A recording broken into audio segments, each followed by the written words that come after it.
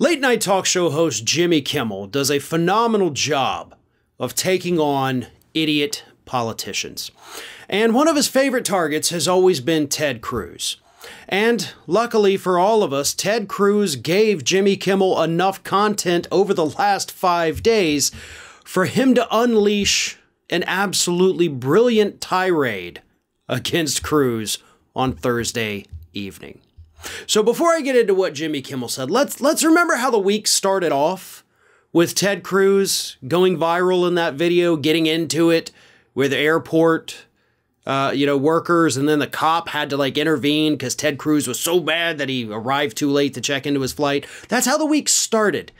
And then, of course, all throughout the week, Ted Cruz made an absolute spectacle of himself during the confirmation hearings for Judge Kangi Brown Jackson.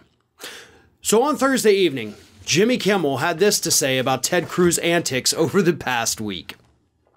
Ted Cruz, he even outslimed himself this week. On Tuesday, he singled out this children's book called Anti-Racist Baby for promoting critical race theory, which it actually doesn't. He said the book teaches that babies are born racist, which it also doesn't. And as a result of Ted's tirade, that book is now #1 on Amazon.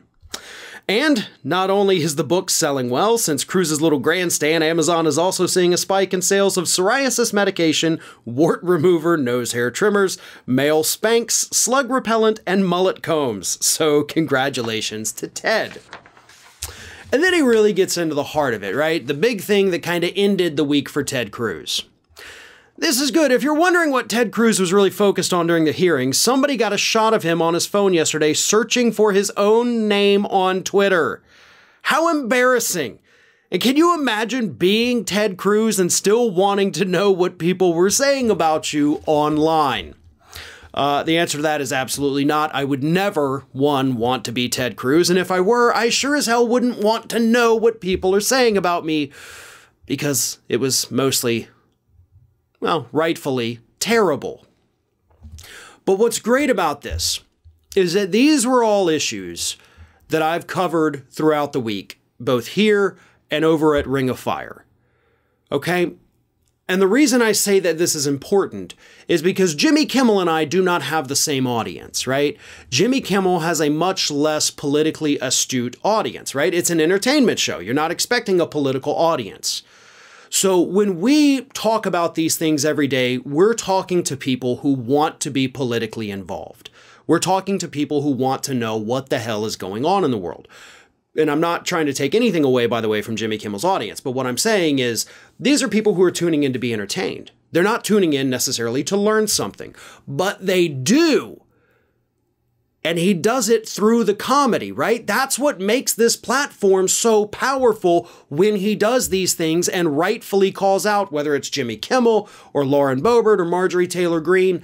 He's talking to an audience that may not otherwise, we really don't have any way of knowing, but may not otherwise be paying attention to all of these things, right? The Ted Cruz searching himself on Twitter thing certainly is not going to be discussed on network news.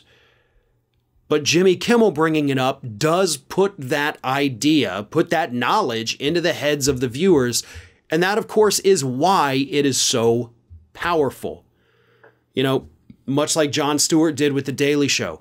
I don't know if everybody remembers, but in the early days of The Daily Show, it was basically a 30-minute version of the Saturday Night Live Weekend Update, right? They made things up.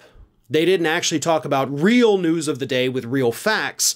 They would mention a story and then go into all these funny things about it, and they'd send people out to interview. But either way, Jon Stewart changed that into an actual news show that was also funny. It's just not as powerful as it used to be, no offense to Trevor Noah, but that's why what Jimmy Kimmel does, what Seth Meyers does, this is important and it is necessary.